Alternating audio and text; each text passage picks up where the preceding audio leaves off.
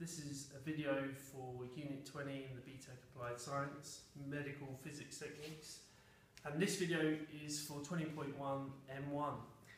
Now, in P1 we were just describing what radioactivity is, write down some equations to illustrate what's going on and how the atomic structure of an unstable atom changes during radioactive decay. What M1 is about is how you measure radioactive decay. So that's what we're looking at. The M1 criterion says, explain the random nature of decay and how it relates to half-life. So, first thing to do is establish what we mean by this idea of radioactive decay being random. So when we say random, what we mean is that you can't exactly predict when it will happen,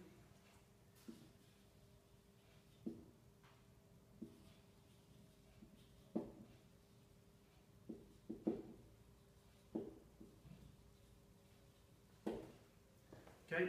And if you have a sample, you can't predict which unstable nuclei will decay at a given time. So you cannot predict when radioactive decay will happen, but you can, if you look at a large enough sample of radioactive nuclei, you can use statistics to measure some characteristics of radioactive decay.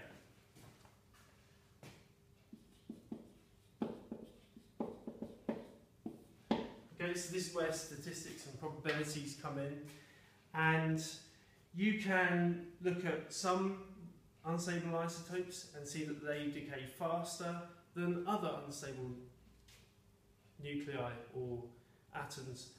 So if you can compare them, if you use a large sample of radioactive nuclei and use statistics to measure them. Okay. Now, and when I say this is not exact, so the key thing you must remember here is that this is approximate. Okay, that's a key idea in all of these. As you're going through your assignment, you're going to be asked to relate two terms that I'm about to introduce to you to the random nature of radioactive decay. So keep in mind that this idea of the values being approximate, that's the key concept. So there are two things that you need to know about. There's the half-life and there is the decay constant. What I'm going to be talking about in terms of these is looking at the number of nuclei present that are unstable. Okay, so we have a number.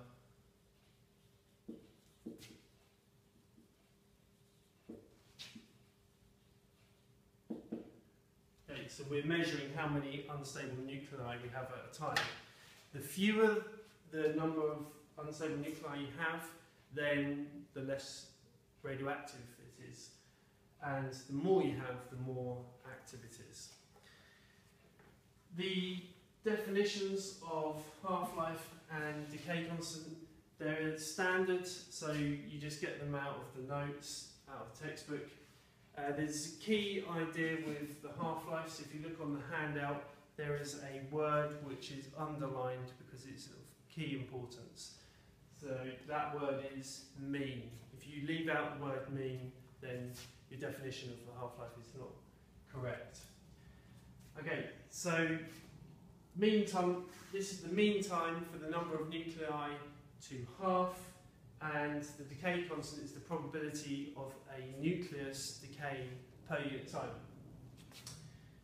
So those are the definitions. You just need to look those up in the notes or textbooks. Those two terms are related to each other. This is the half-life, and that is equal to 0.693.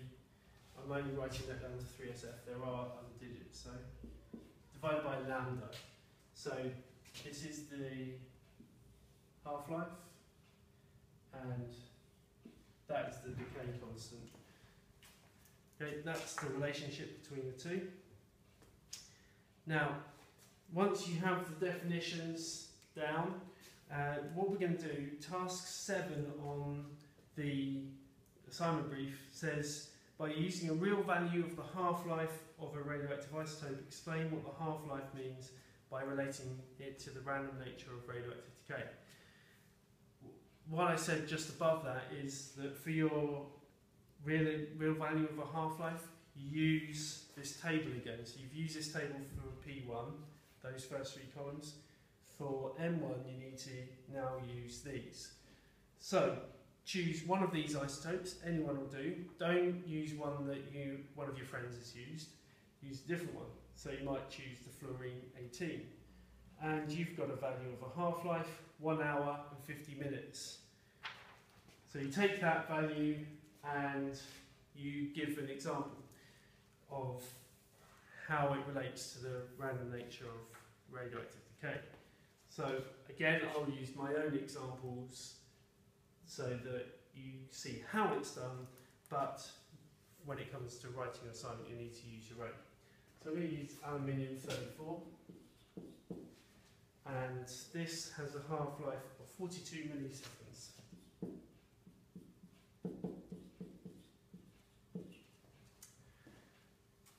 Now, I'm going to say initially there are 1024 nuclei. I'll just make it clear that I'm talking about the aluminium 34 nuclei. Once the aluminium 34 decays, it becomes something else and is no longer counted for our example of measuring the half-life of aluminium 34. So we're going to start off with that many. Now, after 42 milliseconds, there will be after the half-life. Remember what I said for the definition, it's the mean time for the number of nuclei to half. So after 42 milliseconds, this number will have halved. So if we half that, that'd be 512.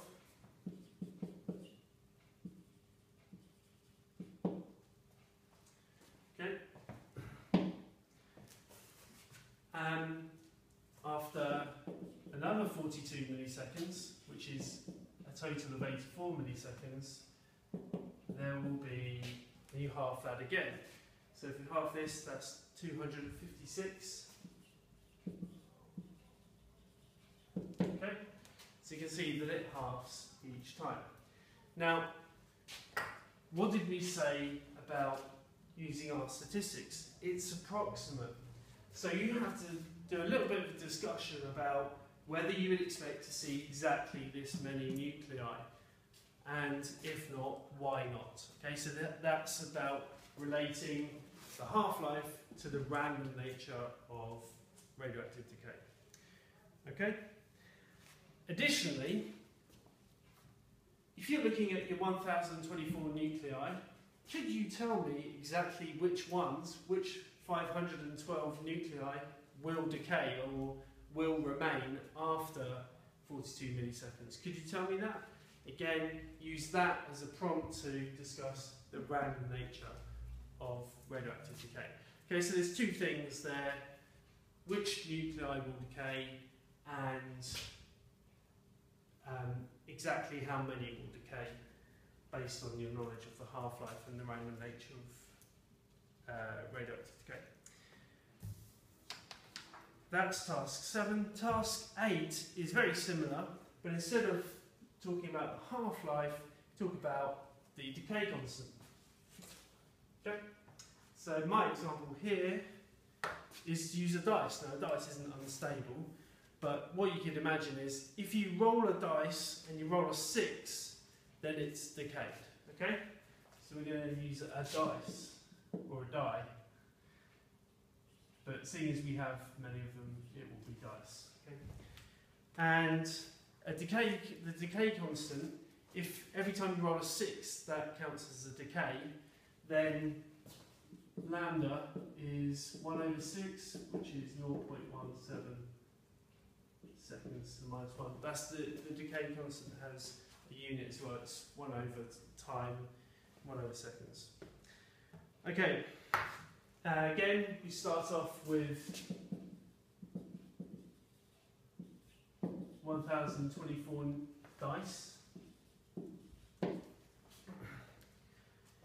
Now this, the definition of the decay constant is the probability of a nucleus decaying per unit time. So there's a 1 in 6 chance that a given nucleus will decay, or in 1 second I can tell that a sixth of them will decay. Okay, so in 1 second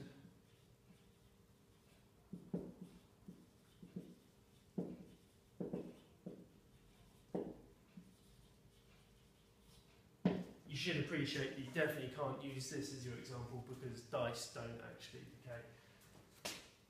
Okay, so 1/6 of the dice will decay, which is how many? 1/6 of 1024, that is 170.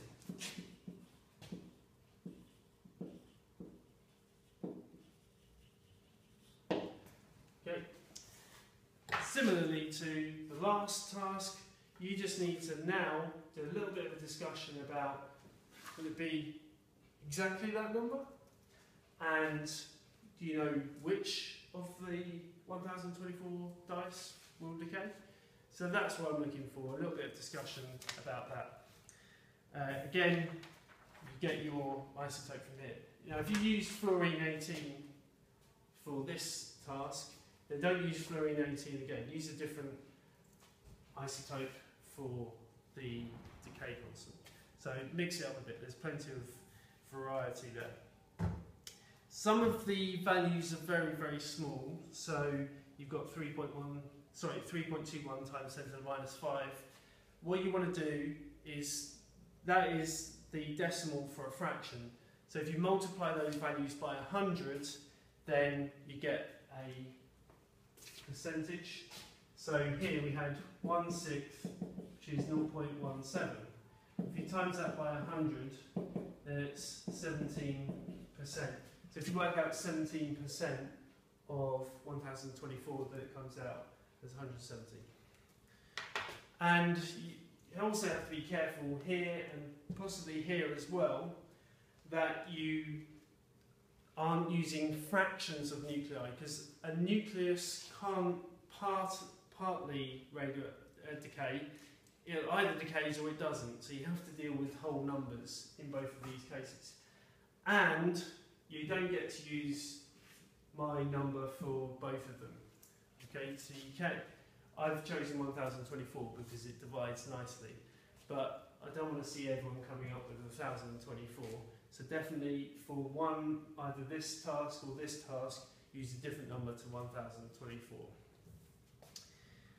And now the last task, task 9, you now need to explain this relationship that I showed you over here. T half is 0.693 over lambda.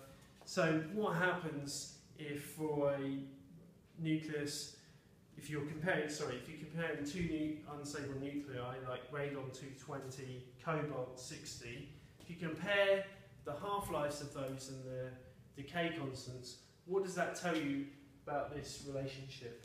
What if an isotope has a larger T half? What does that mean for lambda? And don't just tell me numerically what it means, but just give it a little bit of context using the definitions that you've already written down for those. Okay, and that is M1. So that is on the assignment brief, tasks 5 to tasks 9.